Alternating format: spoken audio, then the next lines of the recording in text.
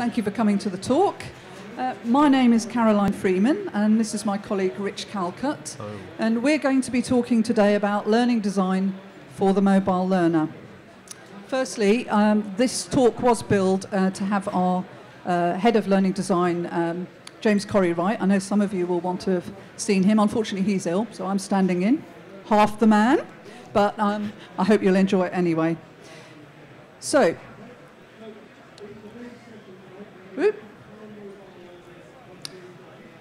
but today we'd like to share with you the Brightwave philosophy and approach to mobile learning.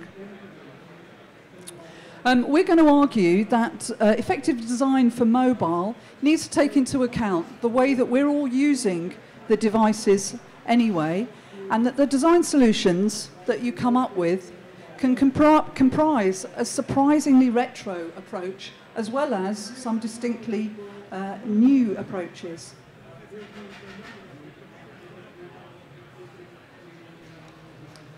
So let's start by defining what we mean by mobile. Now obviously, as a learning provider, we're asked to provide solutions that work across things that everyone thinks of as mobile: laptops, tablets, phones. But that we all know that those devices, we work on them in very different ways, and we feel about them in very different ways.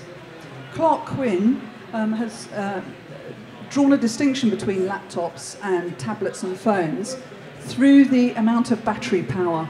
Basically, a truly mobile device is one that you have with you all day long, that works quite happily next to you as you're working and doesn't need to be plugged in all the time. So laptop feels very different because of that. Then there's a kind of emotional difference as well. If something goes wrong with my laptop, I have a productivity issue. If I lose or break my phone, I feel lost. And I feel truly kind of personally disconnected from a social world. Now, our argument is that if we're going to design truly effective solutions for these devices, we need to take into account those differences and not just ignore them. So how's mobile learning affecting workplace learning at the moment? The latest Brandon Hall survey on mobile learning showed that all the top performing companies are using mobile learning. And these are some of the figures on how they rated the effectiveness of the various forms of mobile learning. Interestingly, those that are have been using mobile learning the longest rate it as most effective, clearly showing that there are better ways of using it, and the more you use it, hopefully, the better you'll become.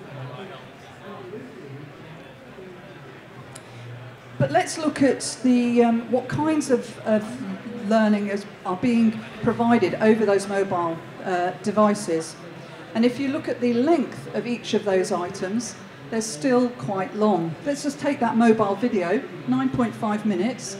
Average time, someone in the US spends watching video on their phone 5 minutes the whole day.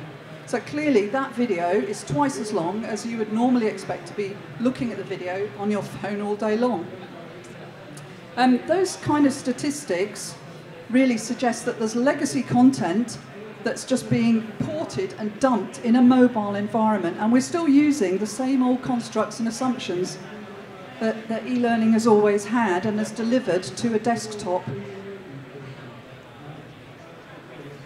Now, like other e-learning providers, Brightwave has a responsive engine that allows us to provide content across one type of content across all devices.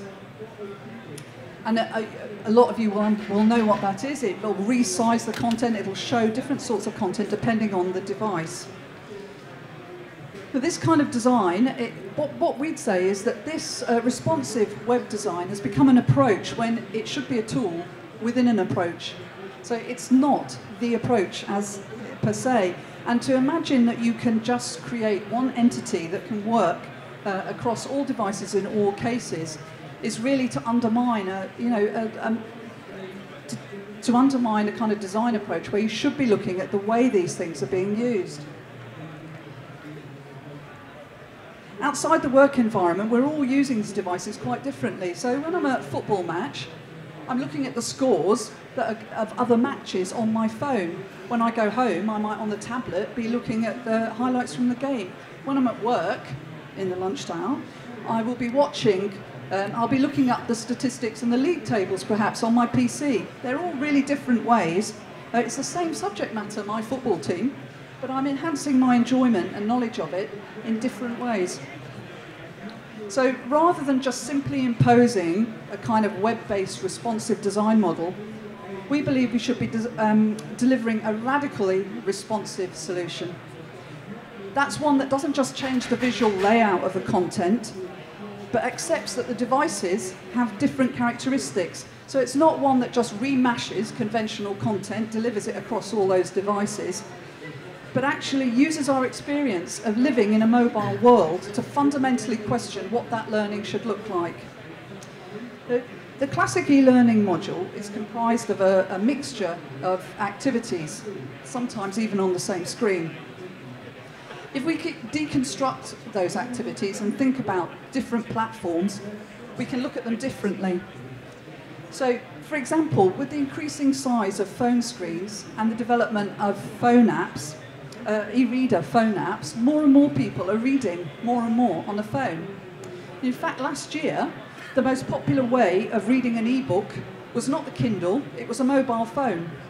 So you need to be questioning your own assumptions when you're coming to this and actually looking at how people are using the technology. Podcasts are being used really effectively on phones in the developing world to deliver learning, but they're totally neglected in Europe and the US. Watching video, it might be short and snappy, but it is increasing across all mobile. Pushing and pulling is kind of underexploited to date. Is there anyone who really truly believes that a one-off information security course is going to change behaviour? Interact, now, that's a defining element of traditional e-learning. But let's think about what that means, that interaction. At the moment, too often, it's just a top-down, simplified, limited drag and drop. And that's the interactivity. And the mobile environment gives learning design a whole new set of tools, which Rich will look at later, and where you can create really genuine user interaction, which will question that top-down model. So perhaps at this point, we'll just look at one of those, which is interactive video. Interactive video, again, something that has its roots way back in Laserdisc technology and gaming. And it's perhaps a real area of opportunity as video becomes more prominent on all mobile devices. An interactive video course called Lifesaver, which some of you will see, scooped up lots of awards in the e-learning awards last year. Fantastic course, sponsored by the Resuscitation Council, put you right in the middle of a scenario of an emergency where you had to make decisions, and you had the impact of those decisions was shown to you. Now, brilliant as that is, obviously, not every interactive video can be as complex or cinematic as Lifesaver, but you can create interactive video which is just a conversation between two people, say like in a sales situation.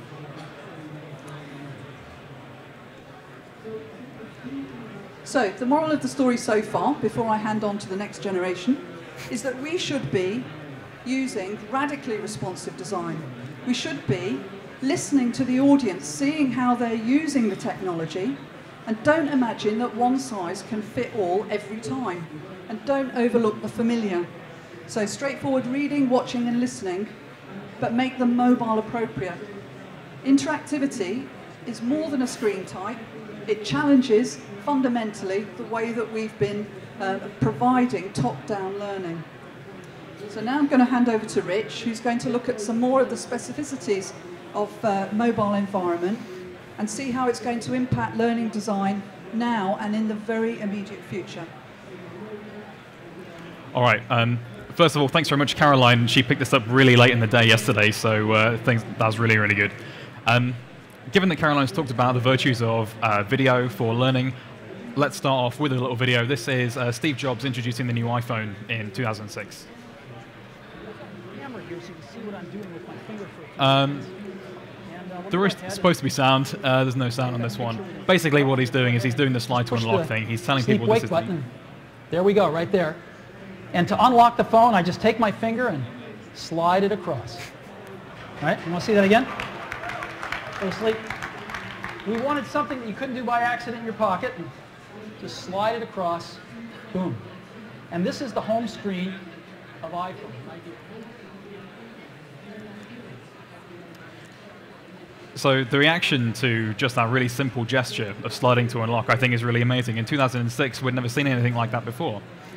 And I decided to call this slide to unlock because I think this is a really great example of where the things that we do in the mobile environment really translate and become tacit in what we do every single day in our everyday lives. And like I said, in 2006, nobody had done slide to unlock before. None of us had ever done sliding to unlock a mobile device. But now it is something that's so ingrained in our everyday lives. If anyone has an iOS device, and I'm willing to bet probably at least half the people here do, it's something that you do dozens of times a day. You don't think about it at all. It's become completely ingrained. It's second nature. And if at any point in the next 15 minutes or so when I'm talking, you think, that'll never catch on, people will never do that, think about slide to unlock. Think about how 6 years ago, nobody was doing it, and now it's just so tacit, it's so ingrained. And in 1 year's time, 2 years' time, 5 years' time, imagine what you might be doing then that's second nature. So I want to talk about 3 things that are really inherent to the great mobile experiences that we have every day. This isn't an exhaustive list, but I think it's things that really apply uniquely to mobile. The first thing is pushing and pulling. And pushing is when a content vendor sends content at their discretion to a content consumer. And pulling is when a content consumer asks a content vendor for content. And the key thing here is that discretionary part. So pushing, the discretion is with the vendor, and pulling, the discretion is with the user. And I think we really have to think about content in these basic kind of economic terms of supply and demand. Content is only really valuable if it's relevant to me in a given time and place. Being relevant in a time and place gives content meaning. And if content isn't meaningful to me, I'm not going to act on it.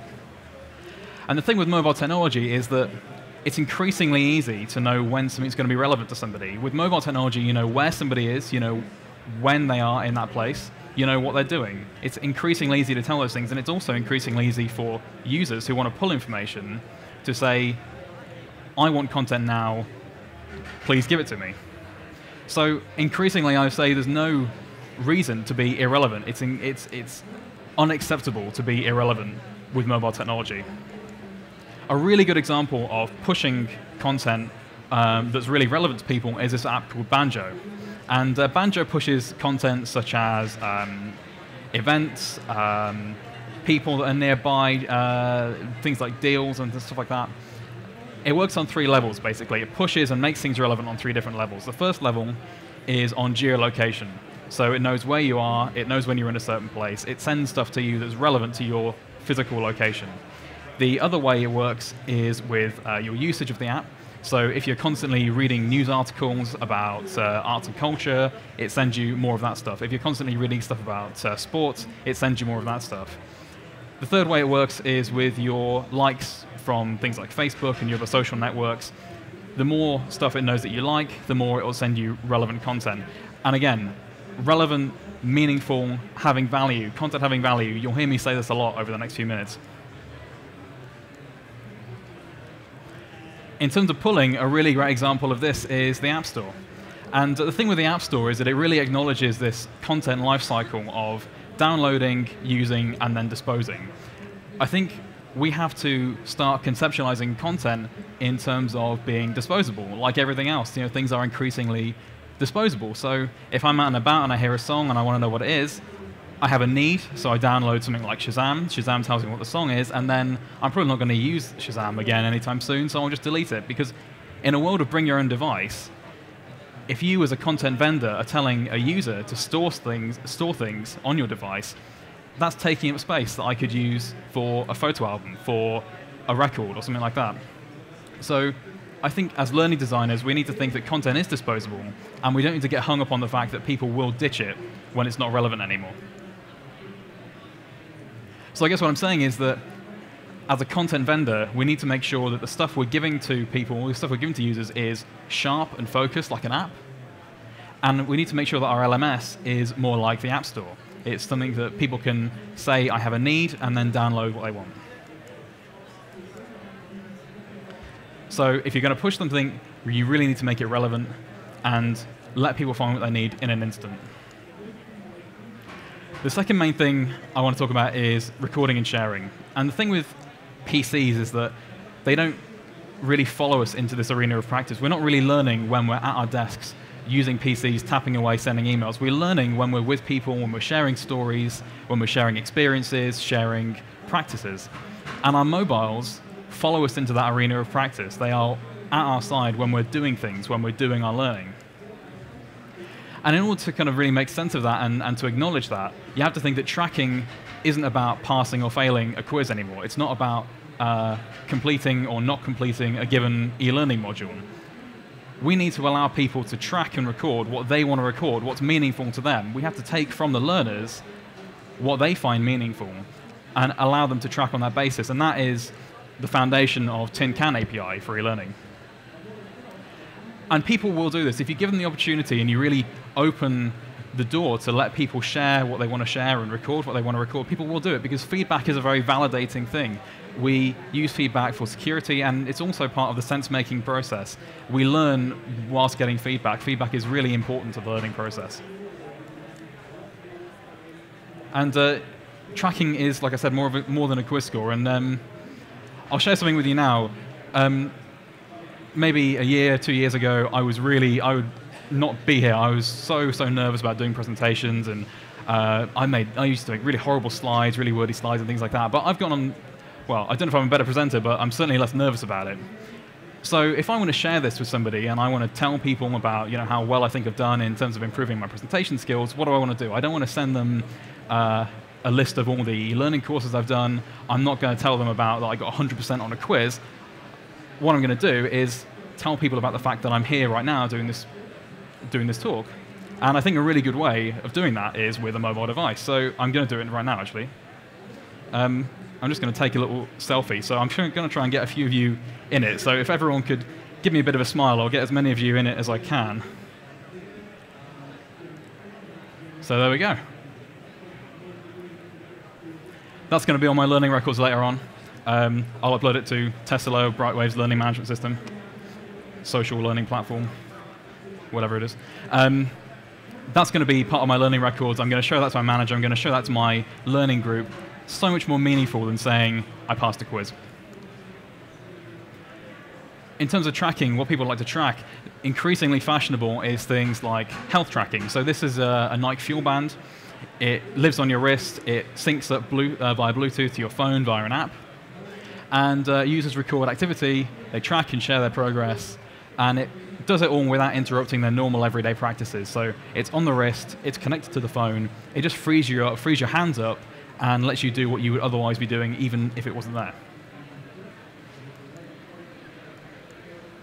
Another really incredible example of people recording and sharing stuff, and I'm not going to dwell too long on this because I know everyone will know about this and use it frequently, I'm sure, is Pooplog. I think this is absolutely incredible. Obviously, it kind of does what it says on the tin. You can measure, you can record things like quantity, type, texture, things like that. I think the really incredible thing, though, is this reporting. You can share a report on Facebook, on Twitter, with your social networks and things like that. Quite incredible. If you ever doubt that people like to share and like getting feedback about stuff that's meaningful to them, just remember Pooplog. So, like I was saying, mobile devices, the things we have to think about.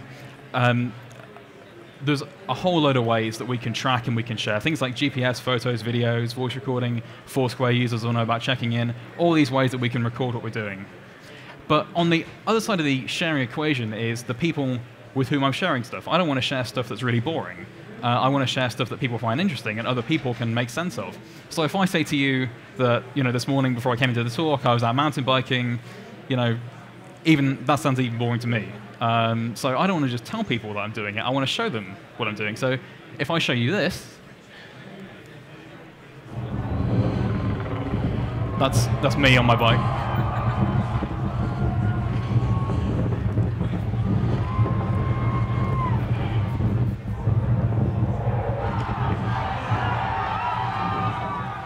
It's a pretty good backflip. I've done better, but that's what I did this morning. Showing people is much more interesting, much more engaging for the people with whom you're sharing than just telling people. And so this is a quote from GoPro. These guys are pioneers in terms of wearable cameras, point-of-view cameras. Capture and share your world, dream it, do it, and capture it. Your GoPro cameras make it easy to document and share your life's most interesting experiences. Documenting and sharing is the world we live in. People love to document and share what they're doing, so allow them to do that with mobile devices. And I'll just touch quickly on this. If you look at social networks and you look at the patterns of people sharing, what you notice is that the volume that people share is decreasing, but the frequency and the depth that they're sharing at is increasing. So with Facebook, we've all got the kind of friends that will upload 300 photos after a night out or something like that and tag you in 100 of them. A massive volume of stuff is shared, paragraphs and paragraphs of text, more than you could even want to get through. With Twitter really narrowed it down and said, okay, 140 characters is all you've got. One photo, one video, one link at one time. And the amount that people shared actually, I think, increased because the frequency with which they were sharing drastically increased. Things like Instagram flipped the whole thing on its head, and it made the focus more about images, more about images and less about text. And then with Snapchat, I don't know if you know about Snapchat. I think it's a phenomenally interesting thing. Aside from all the critiques of Snapchat and the kind of behavior possibly it encourages, the thing with it is you share a photo with a friend for a certain period of time, between 2 and 10 seconds. And after that, it's gone from their device, it's gone from the Snapchat servers, it's gone forever, unless somebody's taken a screenshot of it. But I think the thing that's interesting about this is that sharing is getting more spontaneous. Because of the frequency with which people are sharing is increasing, we're doing things more in the moment, and I think that makes it more meaningful. It makes it more authentic and genuine, and that is the stuff that's really interesting to me. That's the kind of sharing that I think people want to do. The final thing I want to talk about is keeping it real, and we really need to do this. We need to think about this a lot for mobile. The very common critique about mobile is that mobile devices are making us disconnected from people around us and the world around us, that we're dependent on them for security, validation. We've all maybe been there or seen people with a nervous tick with their mobile phones where maybe they're out in public for 30 seconds without having a conversation with somebody. The nervous tick, get your phone out, answer an imaginary text message or check Facebook or something like that. A really good example of this is this photo. I love this photo. This is from the introduction of the new Pope in 2013. The sea of light is people using their mobile devices to capture this moment. If you compare it to 2005 with the previous Pope, it's just dark, absolute darkness. It was before the mobile revolution. It was before people used screens to mediate their experience in the world. So I guess the argument is that people are increasingly connected with mobile devices to each other, to their social networks, to the web, but they're less connected possibly to the moment. And so I say we want to avoid this thing called Second Life syndrome. What we can't have is a generation of learners who can get a high score when they're evacuating a virtual burning building in a game, but who would burn to death while they're tweeting about it in real life. So I think we need to push the boundaries of what we think of as being mobile. It's not just about a phone, it's not just about a tablet. What's the mobile learning or the mobile philosophy? And I think it is access to what we want when we want it. I think it's about having mobile devices and mobile experiences that don't divorce us from the real world. And I think it's about relevant sharing and recording. And a really good example of this is Google Glass. There have been other people learning tech. Yesterday, I think Brian Solis talked about Google Glass. So I won't dwell on it for too long, but Google Glass is not sci-fi. It really is happening. It's going to be in production. It's going to be available to consumers very soon. It's built around sharing, and everything that Google Glass does enables you to share what you're doing in a moment, in your point of view. And it decreases the amount of time between needing content and getting content. It decreases the amount of time between recording what you're doing something, and sharing it. And it removes, I think the really important thing is it removes the barriers to practice. It allows us to live our real lives without this mediation of a mobile device. We don't have to look down, we don't have to hold things in our hands. It just lets us do what we would otherwise be doing even if the technology wasn't there. And the best mobile technology is stuff that is invisible.